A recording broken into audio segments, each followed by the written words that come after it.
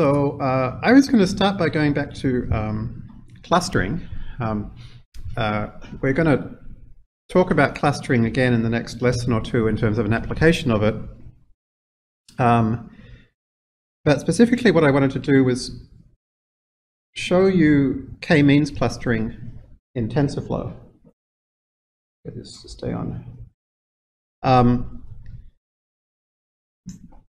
There are some things which are easier to do in TensorFlow than PyTorch, mainly because TensorFlow kind of has a more complete API so far. So there are some things that are just, you look in TensorFlow and it's like, oh, there's already a method that does that, but there isn't one in PyTorch. And so some things are just a bit easier, neater in TensorFlow than in PyTorch. And I actually found k-means quite easy to do. But what I want to do is I'm going to try and show you a way to write custom TensorFlow code in a kind of a really PyTorchy way, right? In a kind of an interactive way. And we're going to try and avoid all of the, fancy session-y, graphy, scopy business as much as possible. So to remind you, the way we kind of initially came at clustering was to say, hey, what if we were doing lung cancer detection in CT scans? And these were like 512 by 512 by 200 volumetric things, which is too big to really run a whole CNN over conveniently.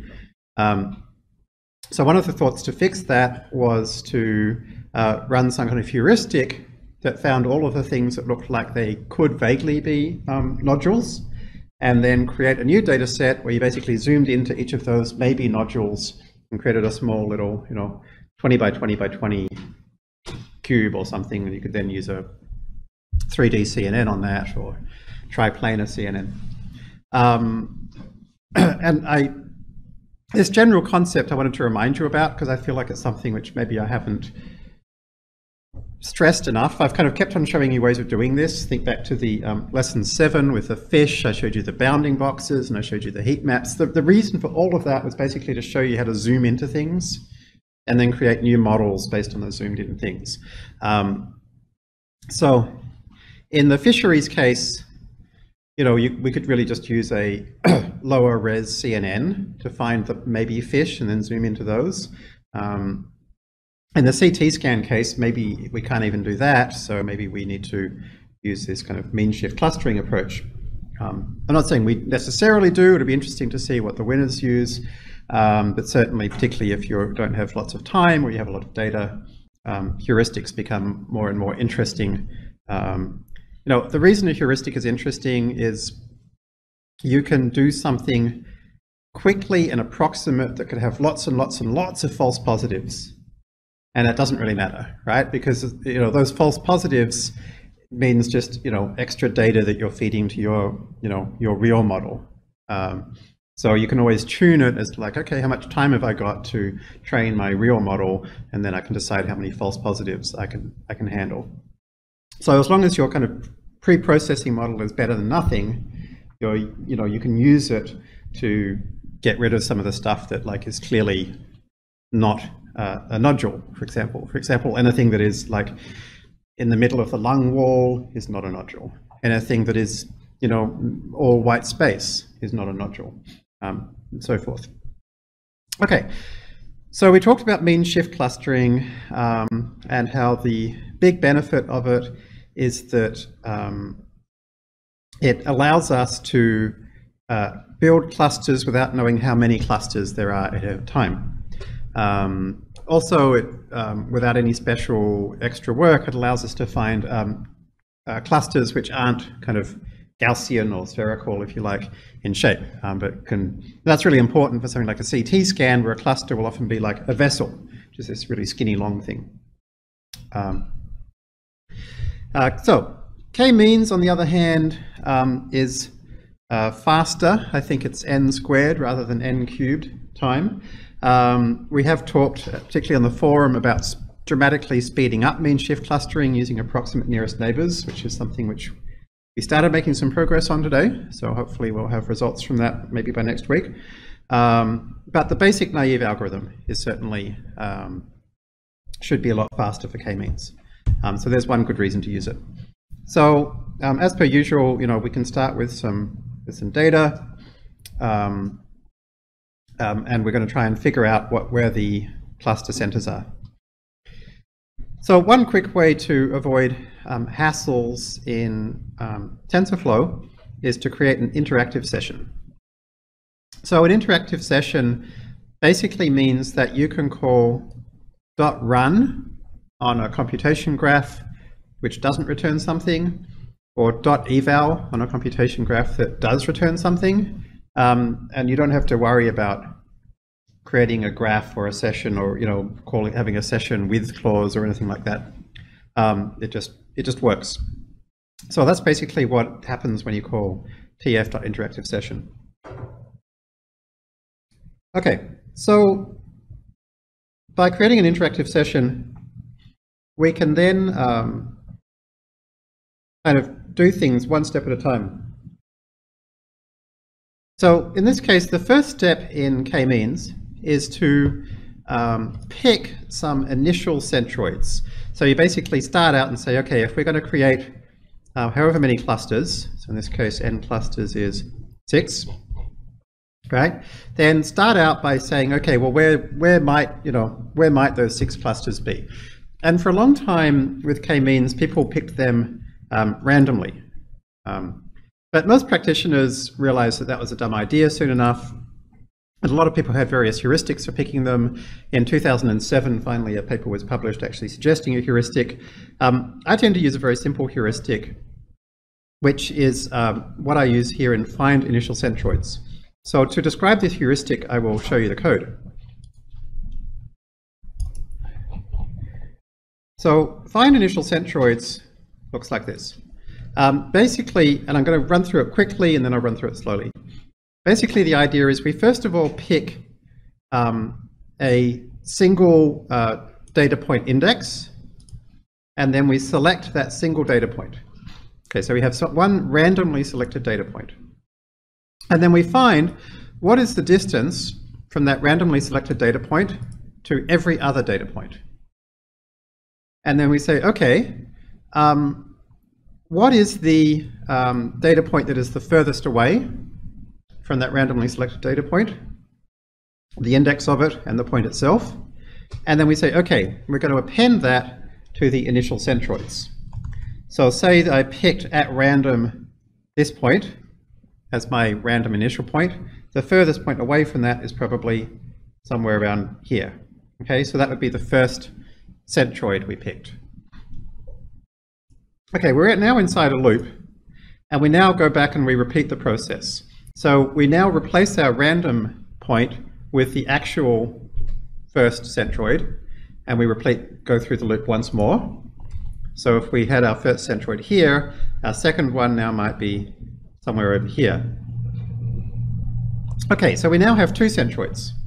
The next time through the loop, therefore, this is slightly more interesting. This all distances, we're now going to have the distance between every one of our initial centroids and every other data point.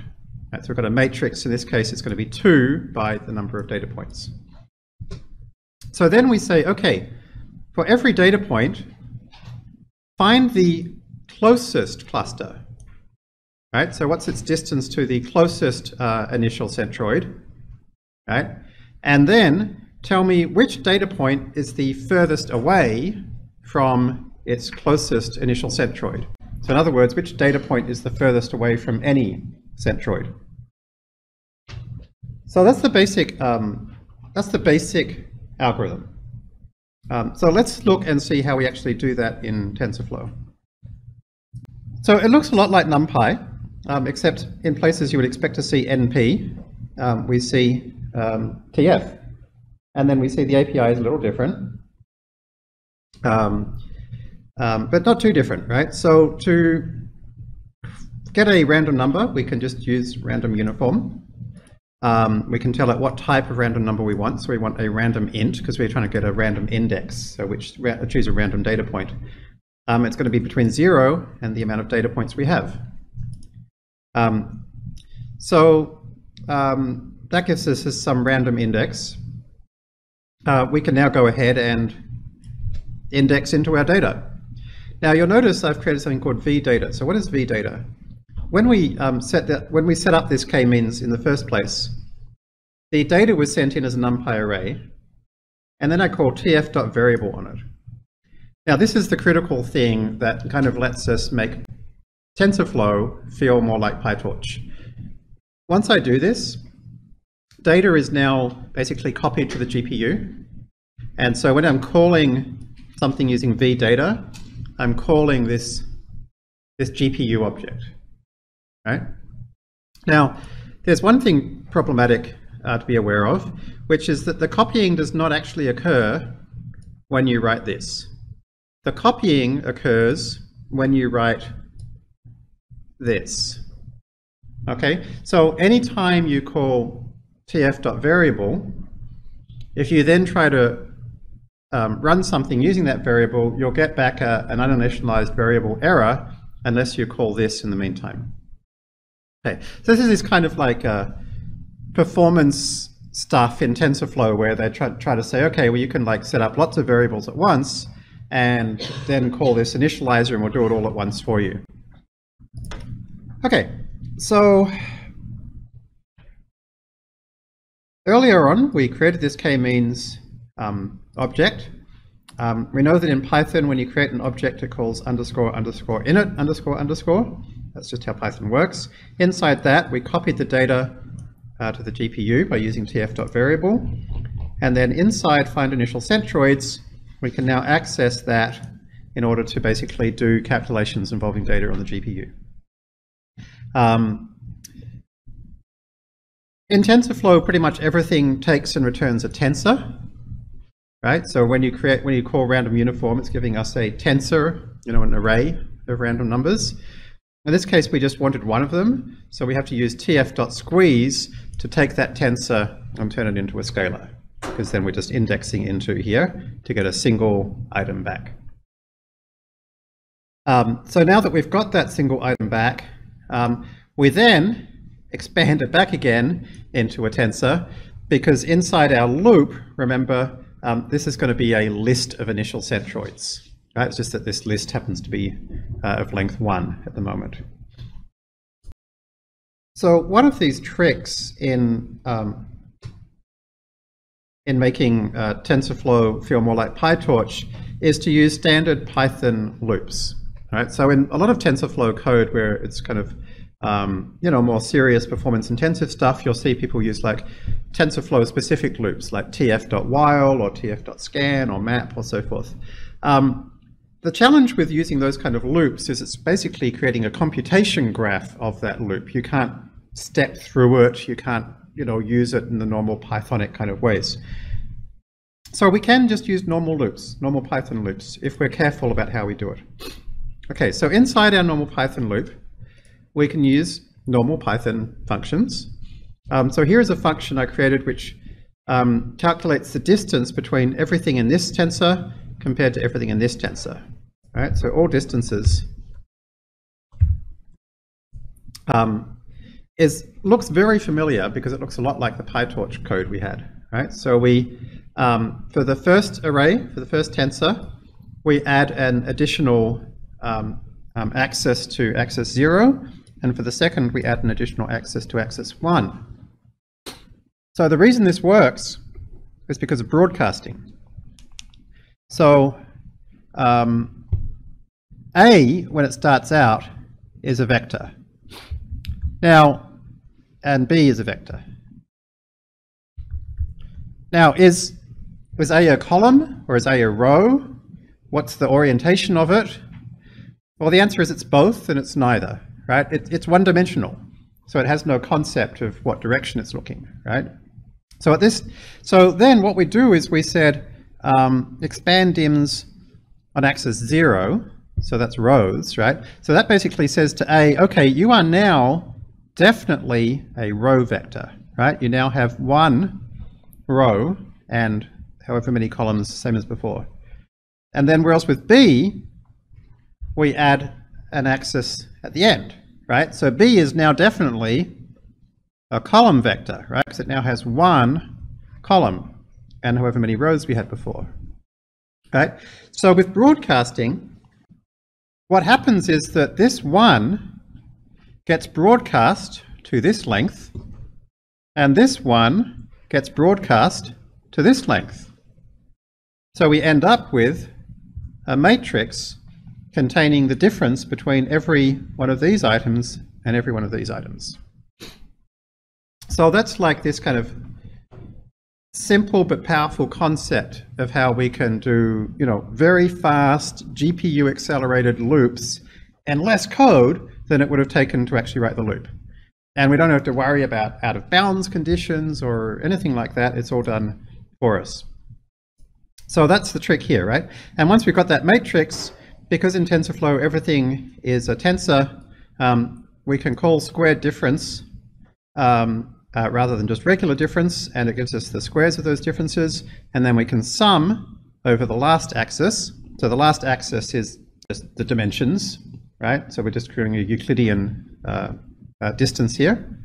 And so that's all this code does, right? So this gives us every distance between every element of A and every element of B. Okay, so that's how we get to this point. So then, let's say we've gone through a couple of loops, right? So after a couple of loops, R is going to contain a few initial centroids, right? So we now want to basically find out for every point, how far away is it from its nearest initial centroid? So when we go reduce min with axis equals 0, then we know that that's going over the axis here, because that's what we put into our all distances function, right? So it's going to go through, well, actually it's reducing across that, into that axis. So it's actually reducing across our centroids. So at the end of this, it says, all right, this is for every piece of our data, how far it is away from its nearest centroid. Okay, and that returns the actual distance, right? Because we said do the actual min. So there's a difference between min and arg, the arg version. So argmax then says, okay, now go through all of the points. We now know how far away they are from their closest centroid, and tell me the index of the one which is furthest away. Right? So argmax is a super handy function. We used it quite a bit in part 1 of the course, but it's well worth making sure we understand how it works. I think in TensorFlow I think they're getting rid of these reduce underscore prefixes. I'm not sure. I think I read that somewhere. So in some version you may find this is called min rather than reduce min. I certainly hope they are. For those of you who don't have such a computer science background, a reduction basically means taking something in a higher dimension and squishing it down into something that's a lower dimension. For example, summing a vector and turning it into a scalar is called a reduction. So this is a very TensorFlow API, assuming that everybody's a computer scientist and that you wouldn't look for min, you would look for reduce underscore min. So, so that's how we got that index. And so, generally speaking, you have to be a bit careful of data types. I generally don't really notice about data type problems until I get the error, but like if you get an error that kind of says, oh, you passed an int 64 into something that expected an int 32, you can always just cast things like this, right? So we need to index something with an int 32, so we just have to cast it. And so this returns the actual point, right? Append, and then this is very similar to NumPy, stacking together the initial centroids to create a tensor of them. Okay, so the code doesn't look at all weird or different, but it's important to remember that when we run this code, nothing happens, okay, other than that it creates a computation graph. So when we call k.findInitialCentroids, nothing happens, but because we're in an interactive session, we can now call .eval, and that actually runs it, right? And it runs it and it actually takes the data that's returned from that and copies it off the CPU and off the GPU and puts it back in the CPU as a NumPy array. So it's important to remember that after you call eval, we now have an actual, genuine, regular NumPy array here.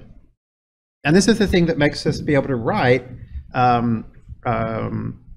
code that looks a lot like PyTorch code, because we now know that we can take something that's a NumPy array and turn it into a GPU tensor like that. And we can take something that's a GPU tensor and turn it into a NumPy array like that. So I don't know, I suspect this might make TensorFlow developers shake at how horrible this is. It's not, you know, really quite the way you're meant to do things, I think, but it's yeah, it's super easy, and it seems to work pretty well.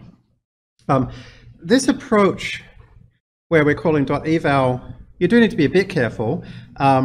If this was like inside a loop that we were calling eval and we were copying back a really, really big chunk of data to the GPU and the CPU again and again and again, that would be a performance nightmare. Right, so you do need to kind of think about what's going on as you do it. So we'll look inside the inner loop in a moment and just check. Anyway, the result's pretty fantastic. As you can see, this little hacky heuristic does a great job. And you know, it's a hacky heuristic I've been using for decades now, and it's a kind of thing which often doesn't appear in papers. In this case, a similar hacky heuristic did actually appear in a paper in 2007, and an even better one appeared just last year. But it's always worth thinking about, like, how can I pre-process my data to kind of get it close to where I might want it to be? And often these kind of approaches are useful. There's actually, I don't know if we'll have time to maybe talk about it someday, but there's an approach to doing PCA, principal components analysis, which has a similar flavor, basically finding random numbers and finding the furthest numbers away from them. So it's a good general technique, actually. All right, so we've got our initial centroids. What do we do next? Well, what we do next is we're going to be doing more computation in TensorFlow with them, so we want to copy them back to the GPU. Okay? And so, because we copied them to the GPU, before we do an eval or anything later on, we're going to have to make sure we go global variable initializers.run. The question, can you explain what happens if you don't create interactive session? So what the TensorFlow authors decided to do in their wisdom was to generate their own whole concept of namespaces and variables and whatever else. So rather than using Pythons, there's TensorFlows. And so a session is basically kind of like a namespace that holds, you know, the computation graphs and the variables and so forth. You can, and then there's this concept of a context manager, which is basically where you have a with clause in Python, and you say, like, with this session, now you're going to do a bunch of stuff in this namespace. And then there's a concept of a graph. You can have multiple computation graphs. You can say, with this graph, you know, create these various computations. Where it comes in very handy is if you want to say, like, run this graph on this GPU, or, you know, stick this variable on that GPU. So without an interactive session, you basically have to create that session. You have to say which session to use using a with clause. And then, like, there's many layers of that. So within that, you can then create name scopes and variable scopes and blah, blah, blah. So the annoying thing is the vast majority of tutorial code out there uses all of these concepts, right? It's as if, like, all of Python's OO and variables and modules doesn't exist, and you use TensorFlow for everything. So I wanted to show you that you don't have to use any of these concepts, pretty much. Thank you for the question. Yeah. I haven't quite finished thinking through this, but have you tried? So you've got your, what are there? There's 6 clusters up there, and if you had initially said I have 7 clusters, or 8 clusters. What you would find after you hit your 6 is you'd all of a sudden start getting centroids that were very close to previous existing centroids. So it seems like you could somehow intelligently define a width of a cluster or kind of look for a jump in things dropping down and how far apart they are from some other cluster. Yeah. And programmatically come up with a way to decide the number of clusters. Yeah, I think you could. You know, maybe then you're using k-means. I don't know. Like, yeah, I think it's a fascinating question. I haven't seen that done. There are certainly papers about figuring out the number of clusters in k-means. So maybe during the week you'd check one out, port it to TensorFlow. That'd be really interesting. And I just wanted to follow up what you said about sessions to kind of emphasize that with a lot of tutorials, you could make the code simpler by using an interactive session in a Jupyter notebook instead. Yeah, I remember when Rachel was going through a TensorFlow course a while ago, and she kept on banging her head against the desk with sessions and variable scopes and whatever else, and we kind of, yeah, that was part of what led us to think, okay, let's simplify all that. All right, so step one was to take our initial centroids and copy them onto the GPU. So we now have a symbol representing those. So the next step in the k-means algorithm is to take every point and assign them to a cluster, which is basically to say for every point which of the centroids is the closest.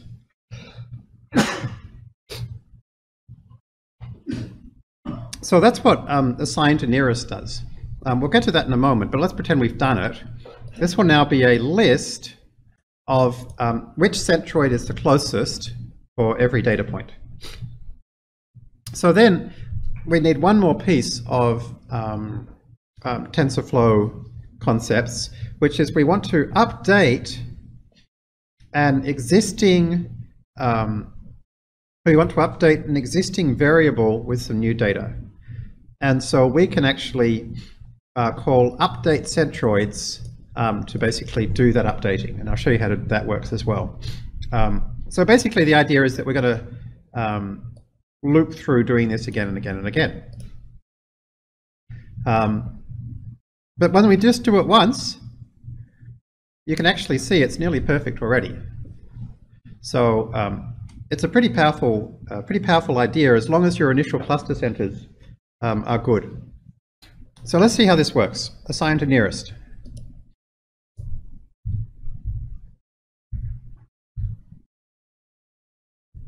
It's a single line of code. And the reason it's a single line of code is we already have the code to find the distance between every piece of data and its centroid. Now, rather than calling tf.reducemin, which return the distance to its nearest centroid, we call tf.argmin to get the index of its nearest centroid.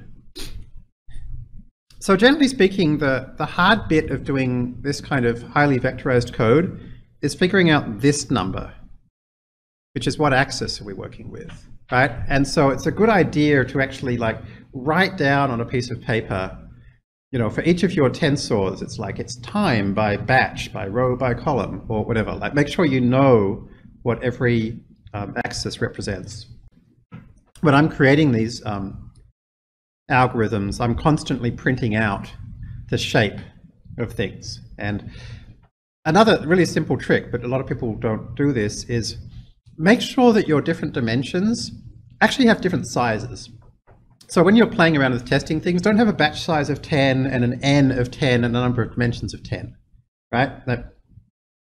I find it much easier to think of real numbers. So like have a batch size of 8 and an n of 10 and a dimensionality of 4, right? Because then every time you print out the shape, you're finding out exactly what everything is. Okay, so this is going to return the nearest indices. So then we can go ahead and update the centroids. So here is update centroids. And suddenly we have some crazy function. And this is where TensorFlow is super handy. It's full of crazy functions. And if you know the computer science term for the thing you're trying to do, it's generally called that, right? And so it's the only other way to find it is just to do lots and lots of searching through the documentation. So in general, taking a set of data and sticking it into multiple chunks of data according to some kind of criteria is called partitioning in computer science. So I got a bit lucky when I first looked for this. I Googled for TensorFlow partition, and bang, this thing popped up. So let's take a look at it.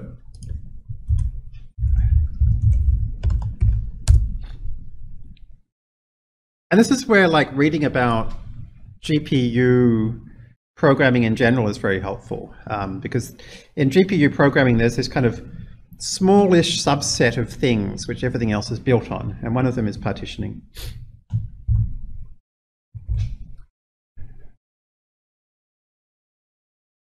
Okay, so here we have tf.dynamic partition. Partitions the data into some number of partitions using some indices. And generally speaking, it's easiest to just look at some code. So here's our data. We're going to create two partitions. We're calling them clusters. And it's going to go like this. 0th partition, 0th, first, 0th. So 10 will go to the 0th partition, 20 will go to the 0th partition, 30 will go to the first partition. Okay, this is exactly what we want, right? So this is the nice thing, is that there's a lot of these, you can see all this stuff, right? There's so many functions available. Often there's the exact function you need. And here it is, right? So we just take our list of indices, convert it to a list of int32s, pass it out data, the indices, and the number of clusters, and we're done, right? This is now a separate array, basically, a separate tensor for each of our clusters. So now that we've done that, we can then figure out what is the mean of each of those clusters. So the mean of each of those clusters is our new centroid, right? So what we're doing is we're saying, okay, which points are the closest to this one? And we're kind of going, okay, these points are the closest to this one. Okay, what's the average of those points? Right, that's all that happened from here to here. Okay, so that's taking the mean of those points. And then we can basically say, okay, that's our new partition, that's our new clusters. So then just join them all together, concatenate them together. Okay. So, except for that dynamic partitions, well, I mean, in fact, including that dynamic partitions, that was incredibly simple, but it was incredibly simple because we had a function that did exactly what we wanted. So because we assigned a variable up here, we have to call initializer.run. And then, of course, before we can do anything with this tensor, we have to call .eval to actually call the computation graph and copy it back to our CPU. Okay, so that's all those steps. So then we want to replace the contents of current centroids with the contents of updated centroids. And so to do that, we can't just say equals, everything's different in TensorFlow. You have to call .assign. Right? So this is the same as basically saying current centroids equals updated centroids, but it's creating a computation graph that basically does that assignment on the GPU. Sorry, how could we extrapolate this to other non-numeric data types, such as words, images? Well, they're all numeric data types, really. So an image is absolutely a numeric data type. It's just a bunch of pixels. You just have to decide what distance measure you want, which generally just means deciding, you're probably using Euclidean distance, but are you doing it in pixel space, or are you picking one of the activation layers in a neural net? For words, you would create a word vector for your words. There's nothing specifically two-dimensional about this. This works in as many dimensions as we like. And that's really the whole point. And I'm hoping that maybe during the week, some people will start to play around with some higher dimensional data sets to get a feel for how this works, particularly if you can get it working on CT scans. That would be fascinating, using the five-dimensional clustering we talked about. Okay, so here's what it looks like in total if we weren't using an interactive session. You basically say with tf.session, that creates a session, but as default, that sets it to the current session. And then within the with block, we can now run things. And then k.run does all the stuff we just saw. So if we go to k.run, here it is, right? So k.run does all of those steps. So this is how you can create a complete computation graph in TensorFlow using a notebook. You do each one step at a time. Once you've got it working, you put it all together, right? So you can see, find initial centroids, .eval, put it back into a variable again, assign to nearest, update centroids. Because we created a variable in the process there, we then have to rerun global variable initializer. We could have avoided this, I guess, by not calling eval and just treating this as a variable the whole time, but it doesn't matter. This works fine. And then we just loop through a bunch of times, calling centroids.assign updated centroids. Oh, I think I see a bug. What we should be doing after that is then calling update centroids each time. Oh, there you go. I'll fix that during the week. And then the nice thing is, because I've used a normal Python for loop here, and I'm calling .eval each time, it means I can check, oh, have any of the cluster centroids moved? And if they haven't, then I will stop working, right? So it makes it very easy to kind of create dynamic for loops, which can be quite tricky sometimes with TensorFlow otherwise. Okay, so that is the TensorFlow algorithm from end to end. Rachel, do you want to pick out an AMA question? So actually, I kind of am helping start a company. I don't know if you've seen my talk on TED.com, but I kind of show this demo of this interactive labeling tool. A friend of mine said that he wanted to start a company to actually make that and commercialize it. So I guess my short answer is I'm helping somebody do that, because I think that's pretty cool. More generally, I've mentioned before, I think that best thing to do is always to scratch an itch. So pick whatever you've been passionate about, or something that's just driven you crazy, and, you know, fix it. If you have the benefit of being able to take enough time to do absolutely anything you want, I felt like the three most important areas for applying deep learning when I last looked, which was 2 or 3 years ago, were medicine, robotics, and satellite imagery. Because at that time, computer vision was the only area that was remotely mature, really, for machine learning, deep learning. And those 3 areas all were areas that very heavily used computer vision, or could heavily use computer vision, and were potentially very large markets. Medicine is probably the largest industry in the world. I think it's $3 trillion in America alone. Robotics isn't currently that large, but at some point it probably will become the largest industry in the world. If everything we do manually is replaced with automated approaches. And satellite imagery is massively used by military intelligence, who have some of the biggest budgets in the world. So yeah, so I guess those 3 areas. And can I keep going? Oh, no. Oh, I found some higher voted questions. Okay, well, next time. Okay. All right. I'm going to take a break soon. Before I do, I might just introduce what we're going to be looking at next. We're going to start on our NLP and specifically translation deep dive. We're going to be really following on from the end-to-end memory networks from last week.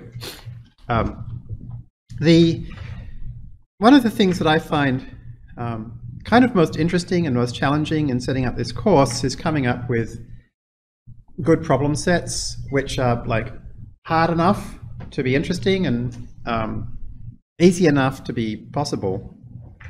And often other people have already done that, so I was lucky enough that somebody else had already shown an example of using sequence-to-sequence learning for what they called spelling bee. And basically we start with this thing called the CMU Pronouncing Dictionary, which has things that look like this. The wiki, followed by a phonetic description of how to read the wiki. So the way these work, this is actually specifically an American pronunciation dictionary. The consonants are pretty straightforward. The vowel sounds have a number at the end showing how much stress is on each one, right? So either 0, 1, or 2. So in this case, you can see that the middle one is where most of the stress is, so it's the wiki. So here is the letter A, and it is pronounced ah. Okay, so the goal that we're going to be looking at after the break is to do the other direction, which is to start with how do you say it and turn it into how do you spell it. This is quite a difficult question because English is really weird to spell. And the number of phonemes doesn't necessarily match the number of letters. So this is going to be where we're going to start, and then we're going to try and solve this puzzle, and then we'll use the solution from this puzzle to try and learn to translate French into English using the same basic idea. So let's have a 10-minute break, and we'll come back at 7:40. So just to clarify, I just want to make sure everybody understands the problem we're solving here. So the problem we're solving is we're going to be told, here is how to pronounce something, okay? And then we have to say, okay, here's how to spell it, right? So this is going to be our input, and this is going to be our target. So this is like a translation problem, but it's a bit simpler. So we don't have pre-trained phoneme vectors or pre-trained letter vectors. So we're going to have to do this by building a model, and we're going to have to create some embeddings of our own. So in general, the first steps necessary to create an NLP model tends to look very, very similar. I feel like I've done them in 1,000 different ways now, and at some point I really need to abstract this all out into a simple set of functions that we use again and again and again. Let's go through it. And if you've got any questions about any of the code or steps or anything, let me know. So the basic pronunciation dictionary is just a text file, and I'm going to just grab the lines which are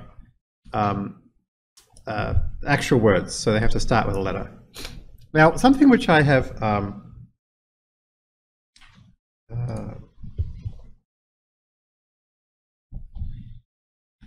actually, let's come back to that. Okay, so we're going to go through every line in the text file. And here's a handy thing that a lot of people don't realize you can do in Python. When you call open, that returns a generator which lists all of the lines. So if you just go for L in open blah, that's now looping through every line in that file, right? So I can then say filter those which start with a lowercase letter, right? So sorry, which start with an uppercase letter. They're all uppercase, and then strip off any white space and split it on white space. So that's basically the steps necessary to separate out the word from the pronunciation. And then the pronunciation is just white space delimited, so we can then split that. And that's the steps necessary to get the word, and the pronunciation as a set of phonemes. So as we tend to pretty much always do with these language models, we next need to get a list of like what are all of the vocabulary items. So in this case, the vocabulary items are all the possible phonemes. So we can create a set of every possible phoneme. And then we can sort it. And what we always like to do is to get an extra character or an extra object in position 0, because remember we use 0 for padding, right? So that's why I'm going to use underscore as our special padding letter here. So I'll stick an underscore at the front. So here are the first 5 phonemes.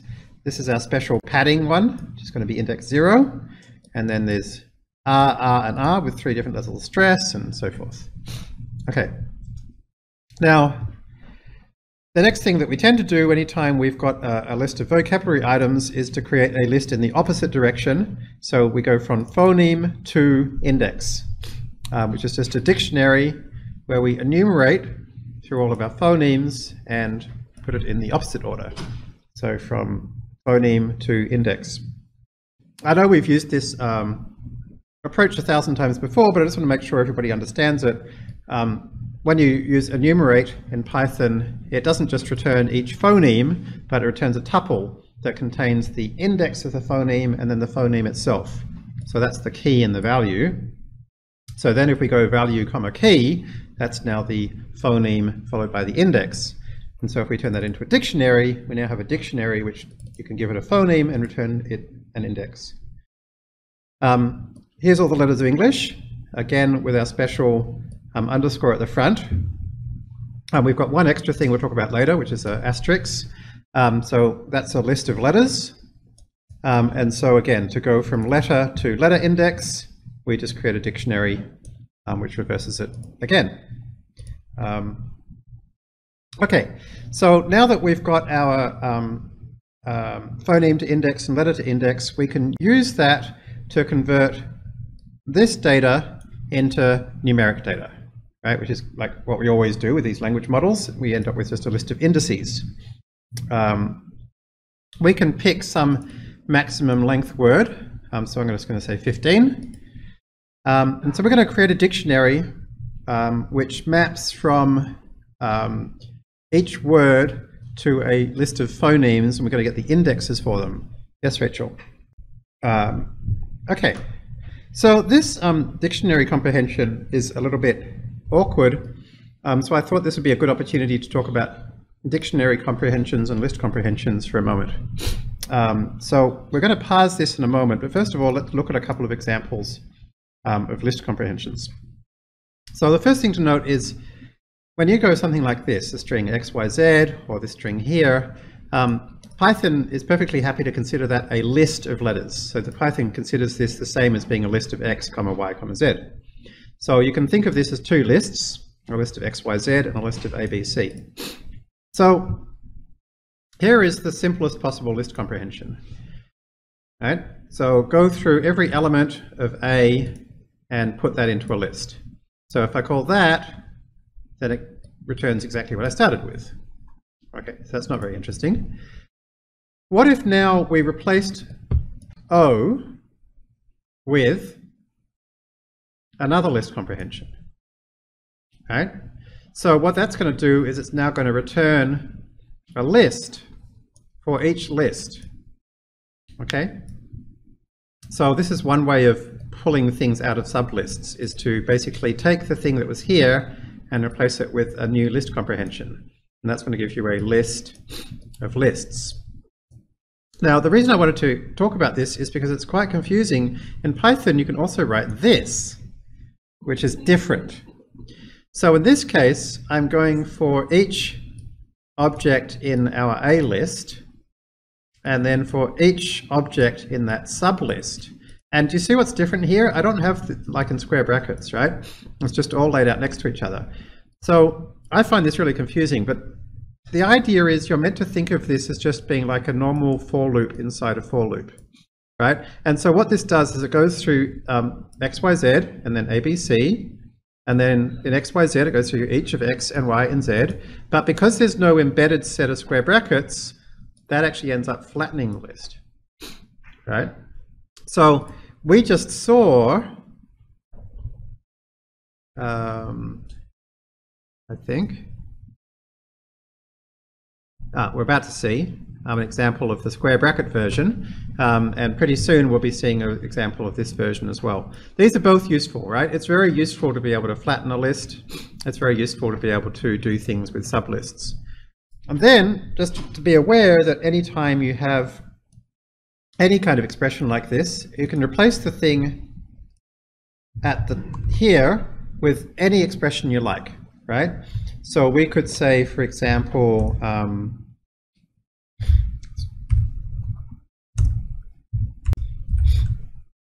it's just upper.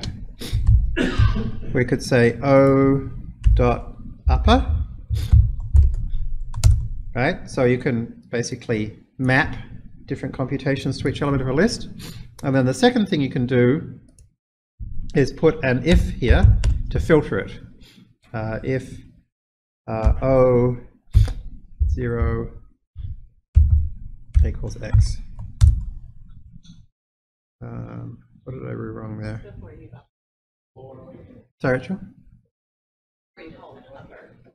Oh, thank you. Great. Okay, so that's basically the idea. You can create any list comprehension you like by putting computations here, filters here, and optionally multiple lists of lists here. The other thing you can do is replace the square brackets with curly brackets, in which case you need to put something before a colon and something after a colon. The thing before is your key, and the thing after is your value. So here we're going for, oh, and then there's another thing you can do, which is if the thing you're looping through is a bunch of lists or tuples or anything like that, you can pull them out into two pieces, like so. So this is the word, and this is the list of phonemes. So we're going to have the lowercase word will be our keys in our dictionary, and the values will be lists. So we're doing it just like we did down here. And the list will be, let's go through each phoneme and go phoneme to index. Okay, so now we have something that maps from every word to its list of phoneme indexes. All right, so that's that. We can find out what the maximum length of anything is in terms of how many phonemes there are. And we can do that by, again, we can just go through every one of those dictionary items, calling length on each one, and then doing a max on that. Okay, so there is the maximum length. Right, so you can see, like, combining list comprehensions with other functions is also powerful. All right, so finally, we're going to create our nice square arrays. Normally we do this with keras.pad sequences. Just for a change, we're going to do this manually this time. So the key is that we start out by creating two arrays of zeros, because all the padding is going to be 0, right? So if we start off with all zeros, then we can just fill in the non-zeros. So this is going to be our all of our phonemes. This is going to be our actual spelling. That's our target labels. So then we go through all of our, and we've permitted them randomly, so randomly ordered things in the pronunciation dictionary. And we put inside input all of the items from that pronunciation dictionary, and into labels, we go letter to index. All right, so we now have one thing called input, one thing called labels that contains nice rectangular arrays padded with zeros containing exactly what we want. Okay, I'm not going to worry about this line yet because we're not going to use it for the starting point. So anywhere you see dec something, just ignore that for now. We'll get back to that later. train test split is a very handy function from sklearn that takes all of these lists and splits them all in the same way with this proportion in the test set. And so input becomes input train and input test, labels becomes labels train and labels test. So that's pretty handy. We've often written that manually, but this is a nice quick way to do it when you've got lots of lists to do. Okay, so just to have a look at how many phonemes we have in our vocabulary, there are 70. How many letters in our vocabulary? There's 28. That's because we got that underscore and the star as well. Okay, so let's go ahead and create the model.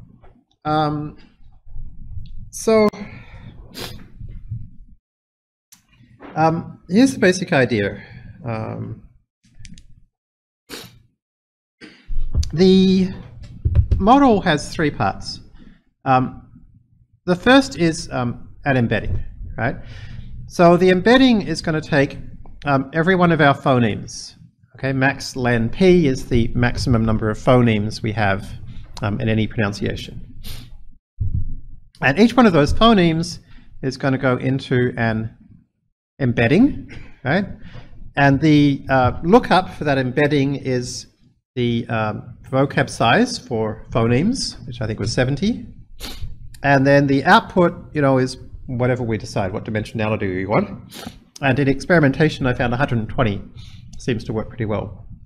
I was surprised by how high that number is, but there you go, it is. We started out with a list of phonemes, right? A list of phonemes. And then after we go through this embedding, we now have a list of embeddings. So this is like 70, and this is like 120. Okay?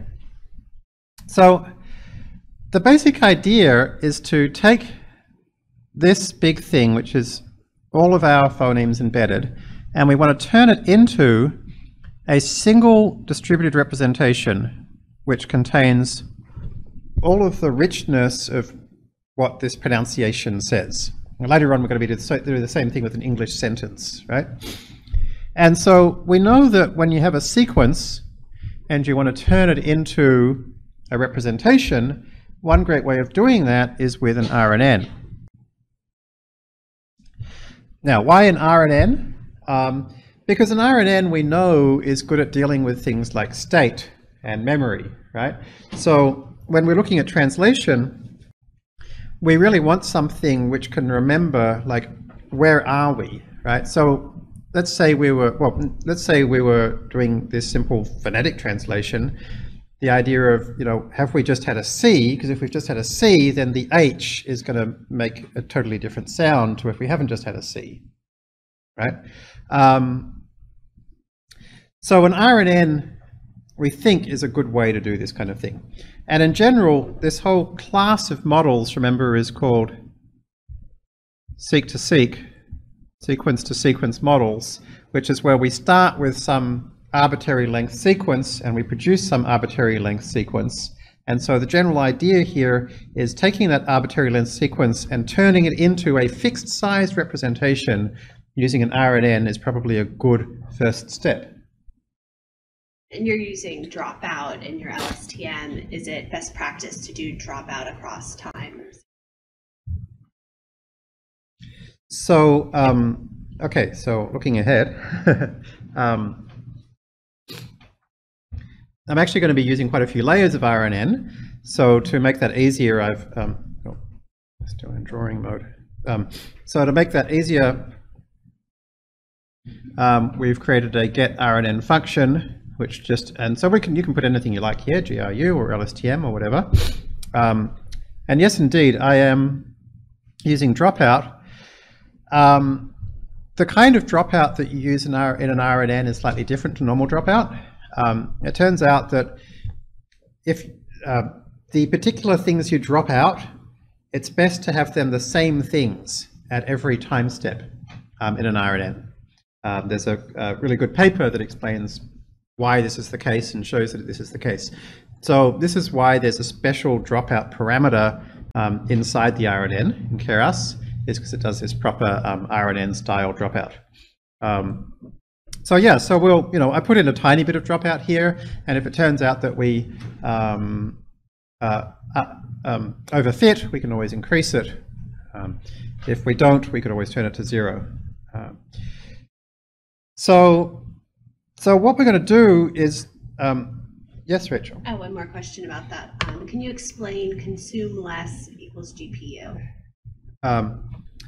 So, yeah, always do that, basically.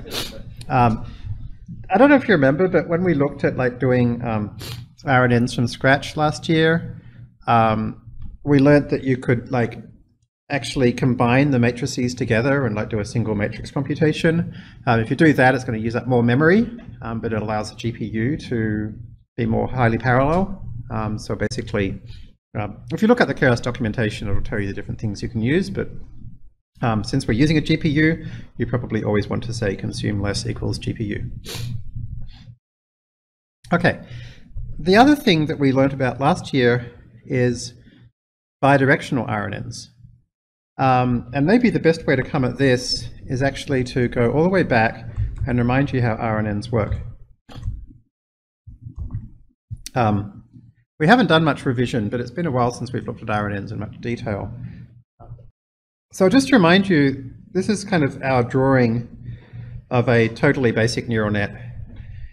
Square is input, circle is intermediate activations, hidden, and triangle is output, and arrows represent affine transformations with nonlinearities.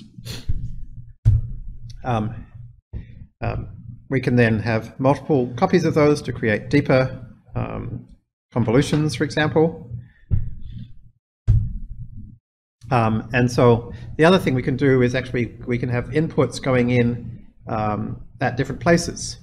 So in this case, if we were trying to predict the third character from first 2 characters, we can use a totally standard neural network and actually have input coming in at 2 different places.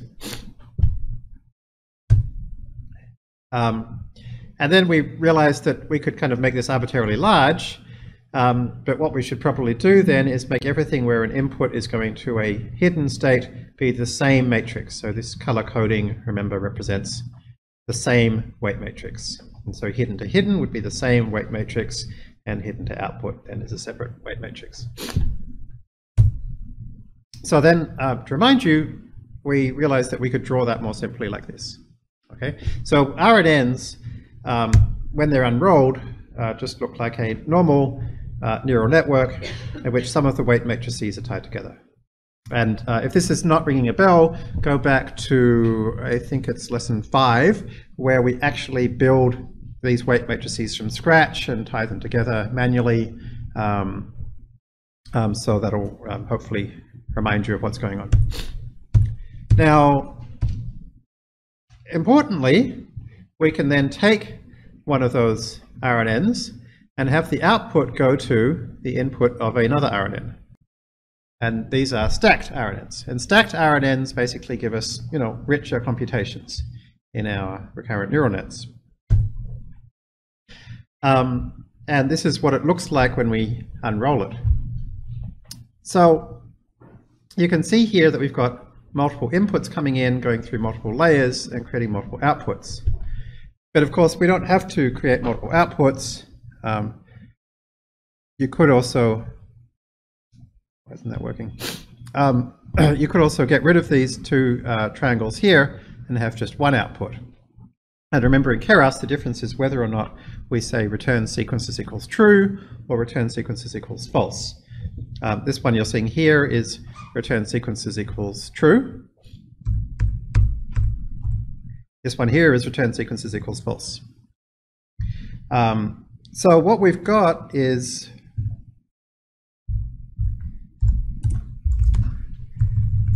input train has 97,000 words. Each one is of length 16. It's 15 characters long plus the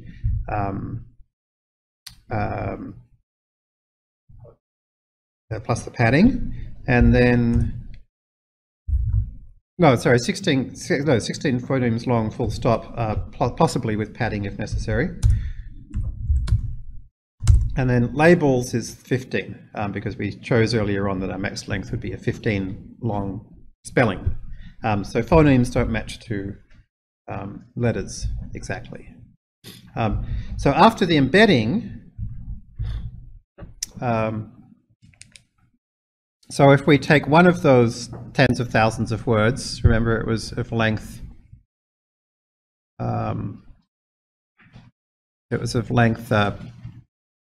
for phonemes, length 16, right?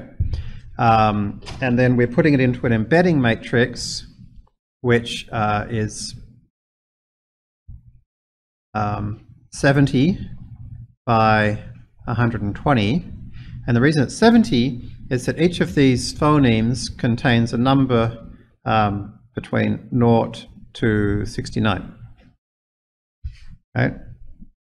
So basically we go through and we get each one of these indexes and we look up to find it. So this is 5 here, then we find number 5 here, right?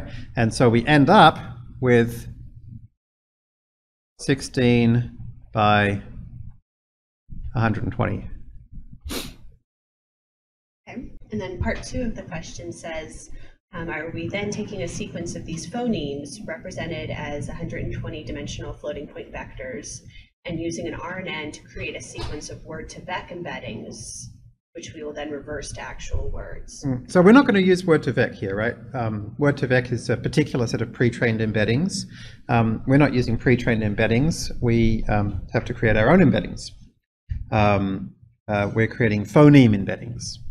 So if somebody else later on wanted to do something else with phonemes and we like saved the result of this, we could provide phoneme to vec, and you could download them and use the fast.ai pre-trained phoneme to vec embeddings. So this is how embeddings basically get created, right? Is people build models starting with random embeddings and then save those embeddings and make them available for other people to use. I may be misinterpreting it, but I thought the question was getting at the second set of embeddings when you want to get back to your words. Right, so let's wait until we get there, because we're going to create letters, not words, and then we'll just join the letters together. So there won't be any word-to-vec here. So we've got as far as creating our embeddings, and then we've then got an RNN, which is going to take our embeddings and attempt to turn it into a single vector. That's kind of what an RNN does. So we've got here return sequences by default is true. So this first RNN returns something which is just as long as we started with, right? And so if you want to stack RNNs on top of each other, every one of them is return sequences equals true until the last one isn't, right? So that's why we have false here, right? So at the end of this one, it just gives us a single vector, which is the final state. The other important piece is bidirectional. And bidirectional, you can totally do this manually yourself.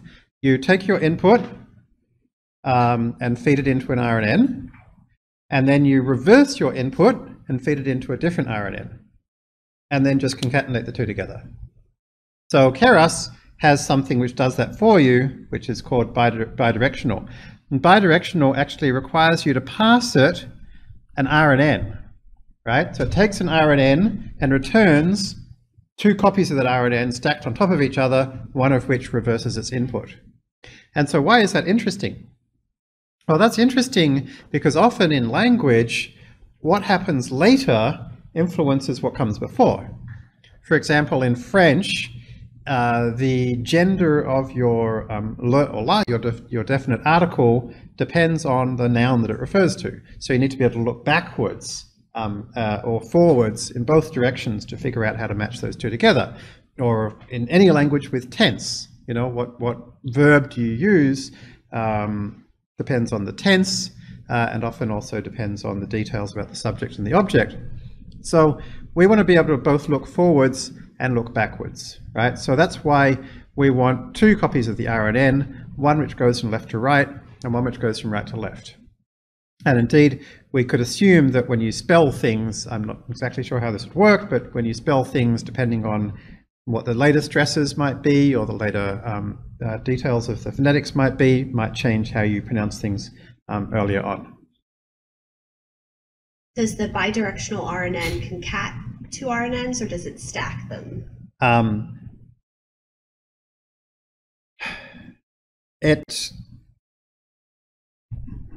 You end up with the same number of dimensions that you had before, but it basically doubles the number of features that you have. So in this case, we have 240, so it just doubles those. And I think we had one question here. So the recurrency level, what's the right word? Recurrency level of RNN or LSTM would be the input, the length of the max_len underscore p, right? That's the 16. Yeah. Okay, and the number 70 here, is it like all the possible characters that could? Yeah, all the possible phonemes. We're going from phoneme to character. Oh, yeah. Okay, cool. All right, thanks. Great.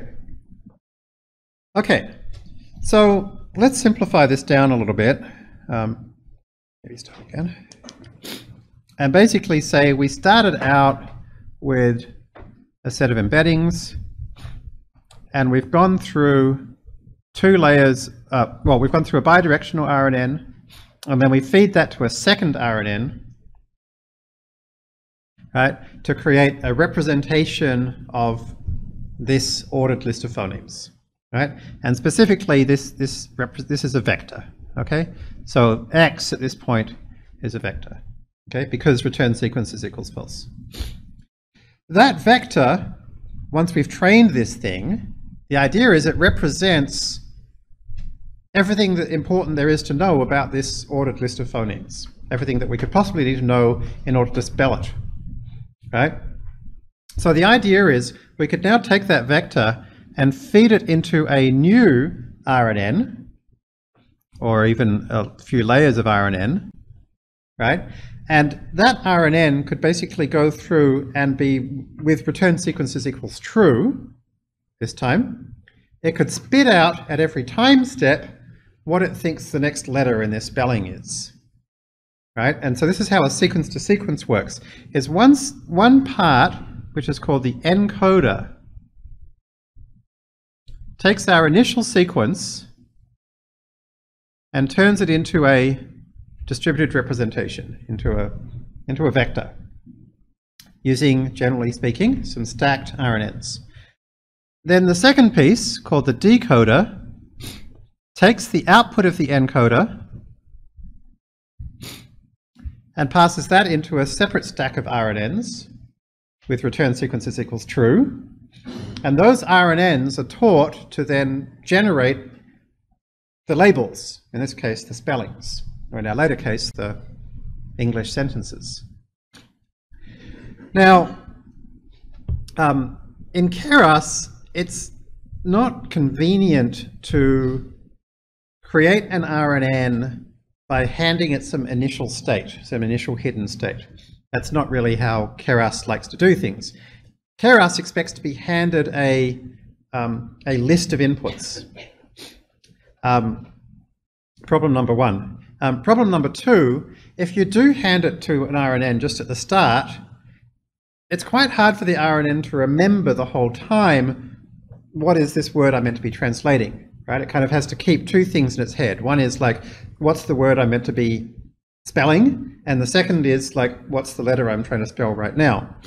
So what we do with Keras is we actually take this whole state and we copy it. So in this case, we're trying to create a word that could be up to 15 letters long. So in other words, 15 time steps. So we take this and we actually make 15 copies of it.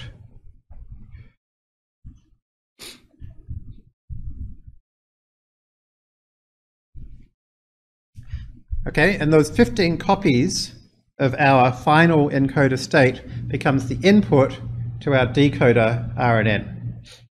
So it seems kind of clunky, right? But it's actually not difficult to do. In Keras, we just go like this. We take the output from our encoder and we repeat it 15 times. Right? So we literally have 15 identical copies of the same vector. And so that's how Keras expects to see things. And it also turns out that it's actually, you get better results when you pass into the RNN the state that it needs again and again at every time step. So we're basically passing in saying, we're trying to spell this word, we're trying to spell this word, we're trying to spell this word, we're trying to spell this word. And then as the RNN goes along, it's generating its own internal state, figuring out like, what have we spelt so far and what are we going to have to spell next? We have a question. Why can't we have return sequences equals true for the second bidirectional LSTM? Not bidirectional, for the second LSTM. We already have one bidirectional LSTM. We don't want return sequences equals true here because we're trying to create a representation of the whole word we're trying to spell.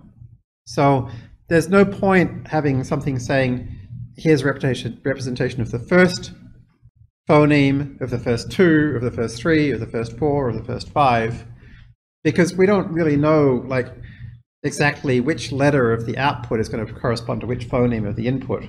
And particularly when we get to translation, it can get much harder. Like some languages totally reverse the subject and object order or put the verb somewhere else. So that's why we try to package up the whole thing into a single piece of state, which has all of the information necessary to build our target sequence. So remember, these sequence-to-sequence models are also used for things like image captioning, right? So with image captioning, you wouldn't want to have like something that created a representation separately for every pixel. You know, when you're trying to caption an image, you want a single representation, which is like, this is something that somehow contains all of the information about what this is a picture of.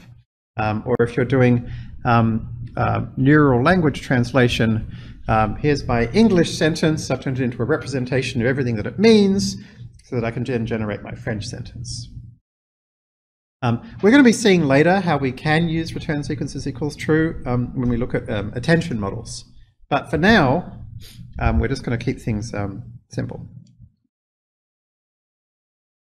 The question is, I have an underlying question regarding why don't we just treat text problems the same way we do images? Images have relationships between pixels and shapes that are complex and rely on positional information. Why doesn't that work with word or phoneme embeddings? Well, it does. It absolutely does. And indeed, we can use convolutional models. But if you remember back to lesson 5, we talked about some of the challenges with that. So if you're trying to create something which can parse you know, some kind of markup block like this, it has to both remember that it's, oh, you know, you've just opened up a piece of markup, and you're in the middle of it. And then in here, you have to remember that you're actually inside a comment block so that at the end you remember to close it. This kind of long-term dependency and memory and stateful representation becomes increasingly difficult to do with CNNs as they get longer. It's not impossible by any means, but RNNs are one good way of doing this. But it is critical that we start with an embedding, because whereas an image, we're already given, you know, float valued numbers that really represent the image. That's not true with text, right? So with text, we have to use embeddings to turn it into these nice numeric representations. RNN is kind of generic term here, right? So specific network who uses LSTM. Yes. But there is other types we can use. GRU, remember? Yeah. Yeah. So okay. Simple RNN. So Keras supports like couples. Yeah, we all the ones we did in the last part of the course. So we looked at simple RNN, GRU, and LSTM. All right. So is that like the LSTM would be the best for that task? No, Or no, not at all. The GRUs and LSTMs are pretty similar, so it's not worth thinking about too much. Okay. All right, so at this point here, we now have 15 copies of 15 copies of X, right? And so we now pass that into 2 more layers of RNN. So this here is our encoder, and this here is our decoder. Now, there's nothing we did particularly in Keras to say this is an encoder, this is a decoder. The important thing is the return sequences equals false here, and the repeat vector here, right? So like, just what does it have to do? Well, somehow it has to take this single summary and create some layers of RNNs until then at the end we say, okay, here's a dense layer, right? And it's time distributed. So remember, that means that we actually have 15 dense layers. And so each of these dense layers now has a softmax activation, which means that we basically can then do an argmax on that to create our final list of letters. So this is kind of our reverse embedding, if you like. So the model is very little code, right? And once we've built it, and again, if things like this are mysterious to you, go back and re-look at lessons 4, 5, and 6. Remind you how these embeddings work and how these kind of like time-distributed dense works to give us effectively a kind of reverse embedding. So that's our model. Starts with our phoneme input, ends with our time-distributed dense output. We can then compile that. Our targets are just indexes. Remember, we turn them into indexes. So we use this handy sparse categorical cross-entropy. It's just the same as our normal categorical cross-entropy, but rather than one-hot encoding, we just skip the whole one-hot encoding and just leave it as an index. And we can go ahead and fit, passing in our training data. So that was our rectangular data of the phoneme indexes, our labels, and then we can use some valid our test set data that we set aside as well. So we fit that for a while. I found that the first 3 epochs, the loss went down like this. The second 3 epochs, it went down like this. It seemed to be flattening out, so that's where as far as I stopped it. So we can now see how well that worked. Now what I wanted to do was not just say what percentage of letters are correct, because that doesn't really give you the right sense at all, right? What I really wanted to know is what percentage of words are correct. So that's all this little eval Keras function does. It takes the thing that I'm trying to evaluate, calls .predict on it. It then does the argmax as per usual to take that softmax and turn it into a specific number, which character is this. And then I want to check whether it's true for all of the characters that the real character equals the predicted character. Okay, so this is going to return true only if every single item in the word is correct. And so then taking the mean of that, it's going to tell us what percentage of the words did it get totally right. And unfortunately, the answer is not very many, 26%. So let's look at some examples. So we can go through 20 words at random, and we can print out all of the phonemes with dashes between. So here's an example of some phonemes. We can print out the actual word, and we can print out our prediction. So here is a whole bunch of words that I don't really recognize. Perturbations. Should be spelled like that. Oh, we spelled it like that, slightly wrong. So you can see some of the time the mistakes it makes are pretty clear. So Laro could be spelled like that, but this seems perfectly reasonable. Sometimes, on the other hand, it's way off. And interestingly, what you find is that most of the time when it's way off, I found it tends to be with the longer words. And the reason for that is that the longer the word, so like this one where it's terrible, is by far the most phonemes, I think. 1, 2, 3, 4, 5, 6, 7, 8, 9, 10, 11 phonemes. So we had to somehow create a single representation that contained all of the information of all of those 11 phonemes in a single vector. And that's hard to do, right? And then that single vector got passed, I mean copied, but passed to the decoder, and that was everything it had to try to create this output. Okay? So that's the problem with this basic encoder-decoder method. And indeed, here is a graph from the model, pardon me, from the paper which originally introduced attentional models. And this is for neural translation. What it showed is that as the sentence length got bigger, the standard approach, which we're talking about, the standard encoder or decoder approach, the accuracy absolutely died. So what these researchers did was that they built a new kind of RNN model called an attentional model. And with the attentional model, the accuracy actually stayed pretty good. So goal number 1 for the next couple of lessons is for me not to have a cold anymore.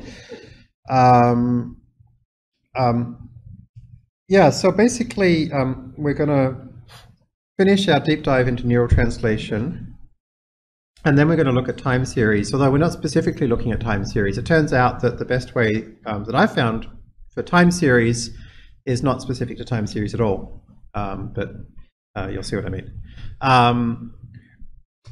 Reinforcement learning was something I was planning to cover, but I just haven't found almost any good examples of it actually being used in practice to solve important real problems. And indeed, when you look at the have you guys seen the paper in the last week or two about using evolutionary strategies for reinforcement learning? Basically, it turns out that using basically random search is better than reinforcement learning. This paper, by the way, is like ridiculously overhyped. These evolutionary strategies is something that I was working on over 20 years ago, and in those days, these genetic algorithms, as we called them, used much more sophisticated methods than DeepMind's brand new evolutionary strategies. So people are like rediscovering these randomized meta-heuristics, which is great, but they're still far behind where they were 20 years ago, but far ahead of reinforcement learning approaches. So given I try to teach things which I think are actually going to stand the test of time, I'm not at all convinced that any current technique for reinforcement learning is going to stand the test of time, so I don't think we're going to touch that. Part 3, yeah. I think before that we might have a part 0, where we do practical machine learning for coders, talk about decision tree ensembles and training test splits and stuff like that. Yeah, and then, yeah, we'll see where we are. Yeah, no, I'm sure Rachel and I are not going to stop doing this in a hurry. It's really fun and interesting, and we're really interested in your ideas about how to keep this going. Like by the end of part 2, you know, you guys have put in hundreds of hours, you know, maybe, you know, on average, maybe 140 hours. Put together your own box, written blog posts, done hackathons. You know, you're seriously in this now. And in fact, I got to say, this week's kind of been special for me. Like, this week's been the week where again and again I've spoken to various folks of you guys and heard about how many of you have implemented projects at your workplace that have worked and are now running and making your business money, or that you've, you know, achieved the career thing that you've been aiming for, or that you've, you know, won yet another GPU at a hackathon. Like, you know, or of course the social impact thing where it's like all these transformative and inspirational things that are, you know, it's gone from, you know, when Rachel and I started this, we had no idea if it was possible to teach people, you know, with no specific required math background other than high school math, you know, deep learning to the point that you could use it to build cool things. We thought we probably could, because I don't have that background and I've been able to. But, you know, I've been kind of playing around with similar things for a couple of decades. So it was a bit of an experiment. And yeah, this week's been the week that for me, it's been clear that the experiments worked. So I don't know what part 3 is going to look like. I think it'll be a bit different, because it's like, it'll be more of a meeting of minds amongst a group of people who are kind of at the same level and thinking about the same kinds of things. And so maybe it's more of a, ongoing, keep our knowledge up to date kind of thing. It might be more of us teaching each other. I'm not sure. I'd certainly be interested to hear ideas. Okay. We don't normally have 2 breaks, but I think I need one today, and we're covering a lot of territory. So why don't we have a short break and, well, oh, hang on, it's 8:34. Yeah, let's have a short break and before the last 20 minutes. Let's come back at 8:40.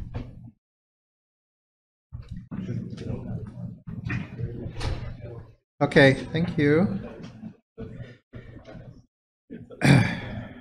So, attention models.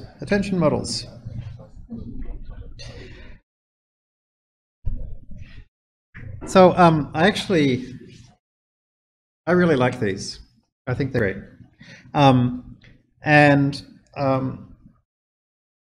Really the paper that introduced these was quite extraordinary. Paper introduced both GRUs and attention models at the same time. I think it might even be before the guy had his PhD, if I remember correctly. It was just a wonderful paper, very successful. And the basic idea of an attention model it's actually pretty simple.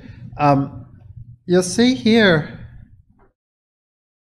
let's see, where does this happen? Great. Okay. Here's our decoder, right? Okay. And here's our embedding. Okay.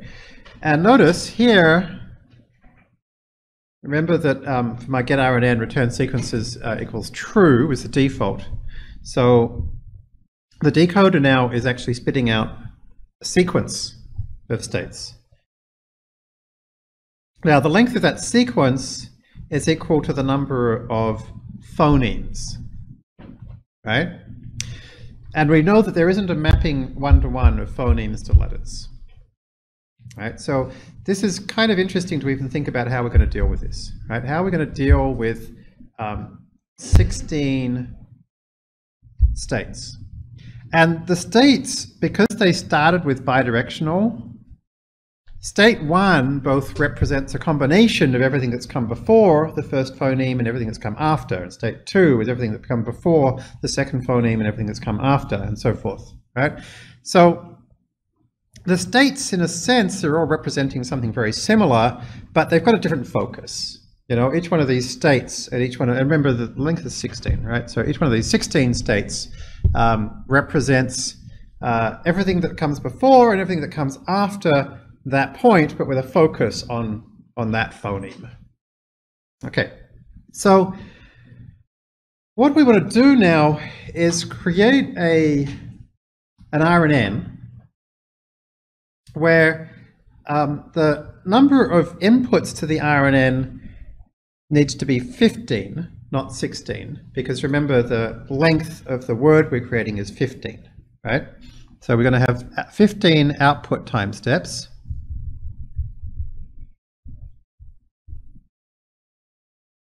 And at each point, we wanted to have the opportunity to look at all of these 16 output states, but we're going to go in with the assumption that only some of those 16 are going to be relevant. But we don't know which, right? So what we want to do is basically create a, basically take each of these 16 states and do a weighted sum, right? Sum of weights times encoded states, right?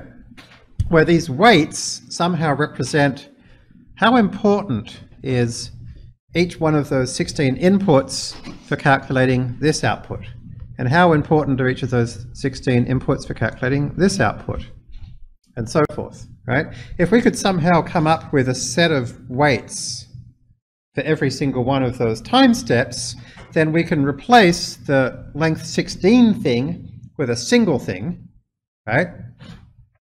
And if it turns out that output number 1 only really depends on input number 1 and nothing else, then basically that input, those weights are going to be 1, 0, 0, 0, 0, 0, 0, right? Like it can learn to do that. But if it turns out that output number 1 actually depends on phonemes 1 and 2 equally, then it can learn the weights 0.5, 0.5, 0, 0, 0, 0, 0. So in other words, we want some function, wi equals some function that returns the right set of weights to tell us which bit of the decoded input to look at. So it so happens we actually know a good way of learning functions. What if we made the function a neural net? And what if we learnt it using SGD? Why not? So here's the paper.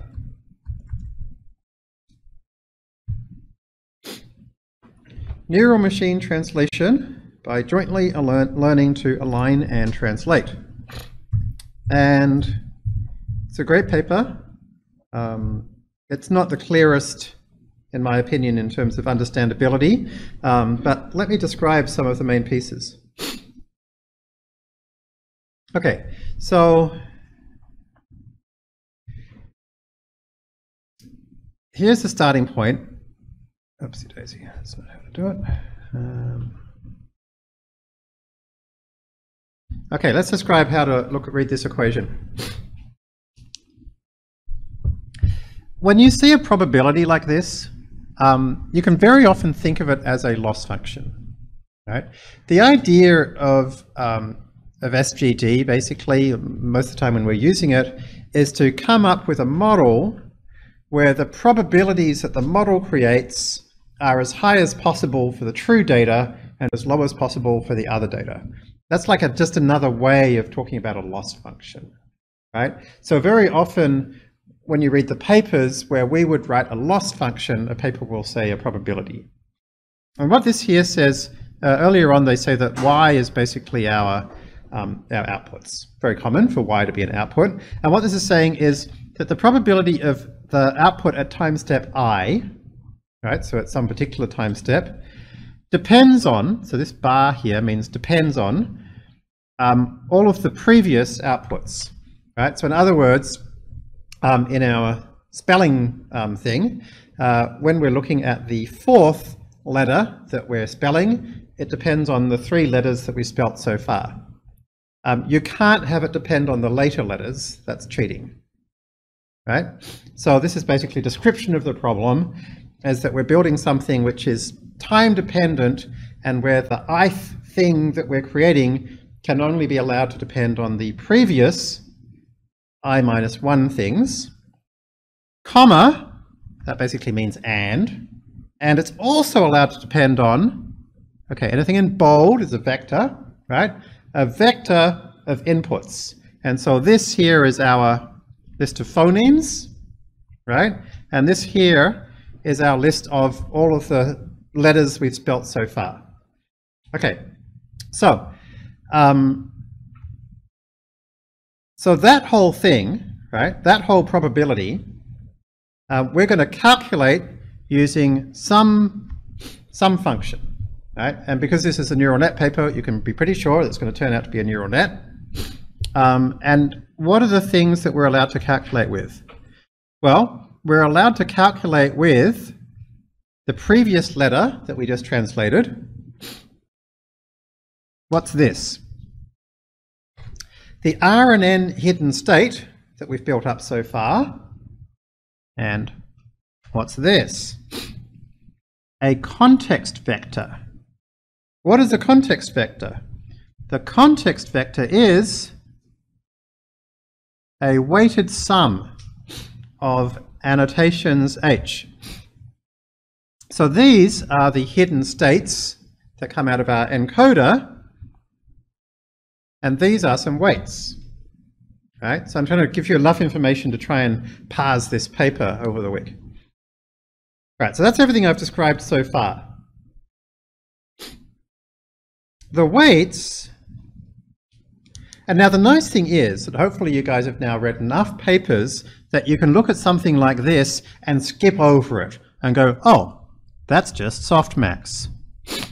Like over time, your pattern recognition starts getting good, right? Like you start seeing something like this and you go, oh, that's a weighted sum. And you see something like this and you go, oh, that's softmax. Like people who read papers don't actually read every symbol. Their eye looks at it and goes, oh, softmax, weighted sum, logistic function, okay, got it, right?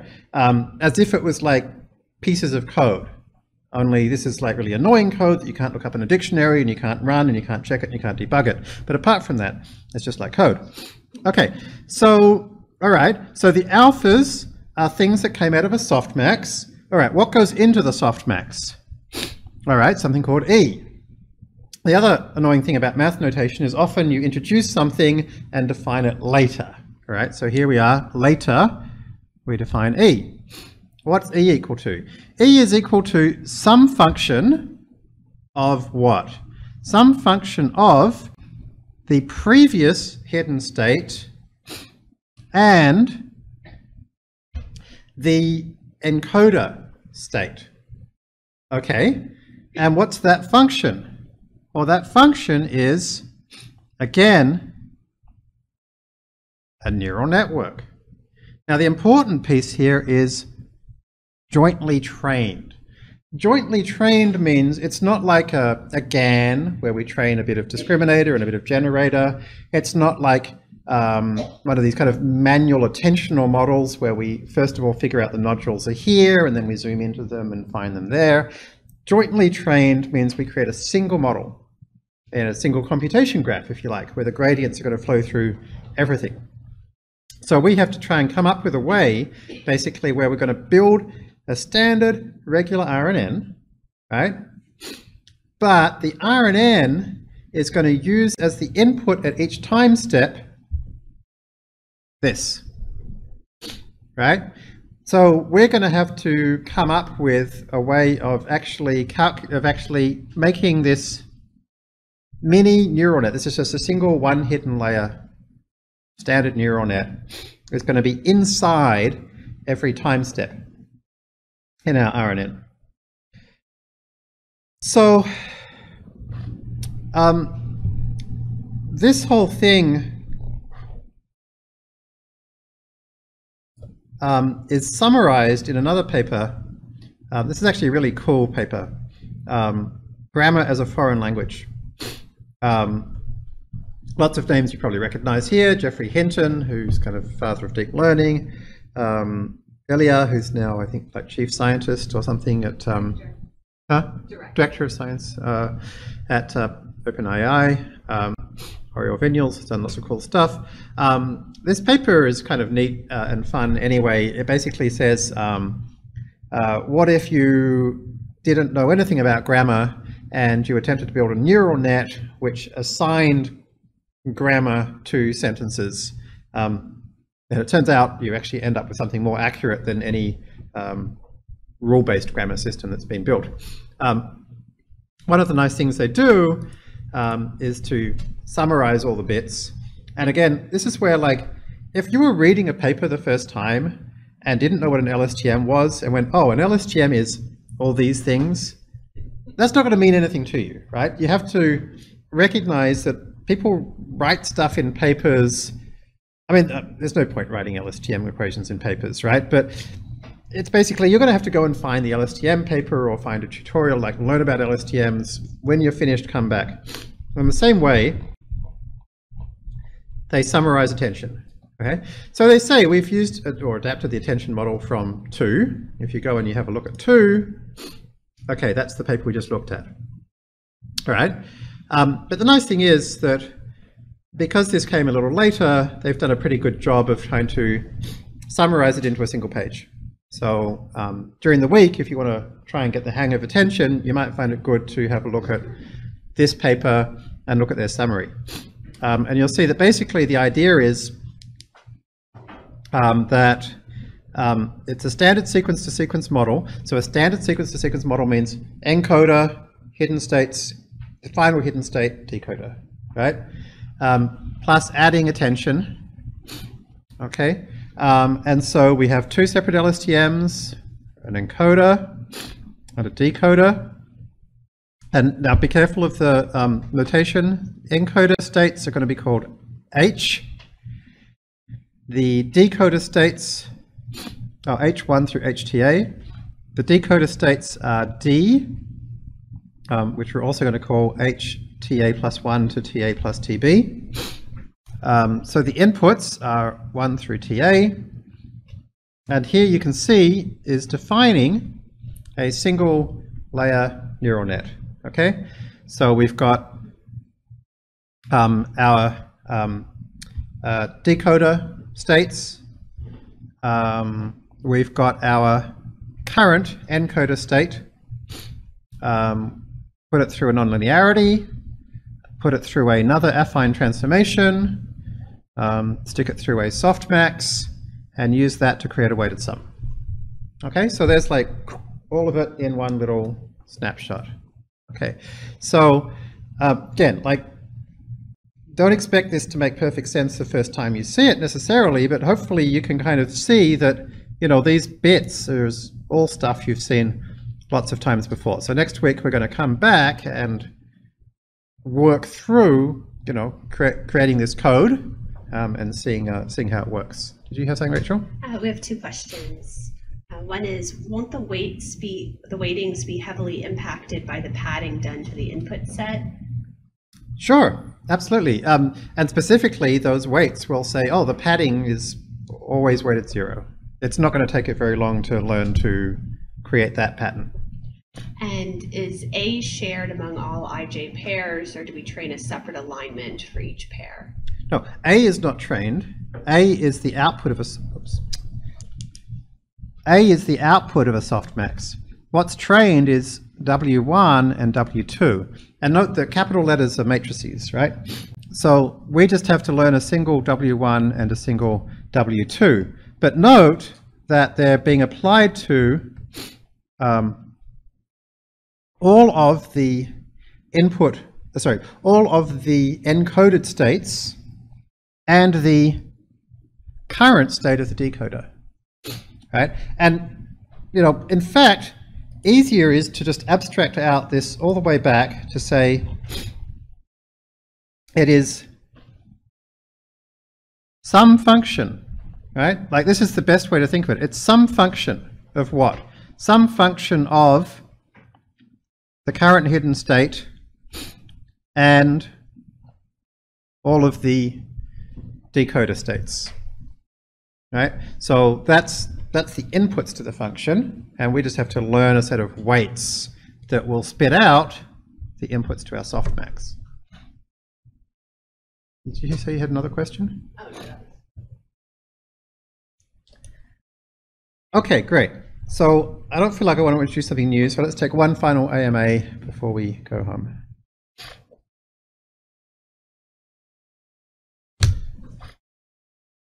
Advice on imbalanced data sets. Oh, okay. Unbalanced data sets, yeah.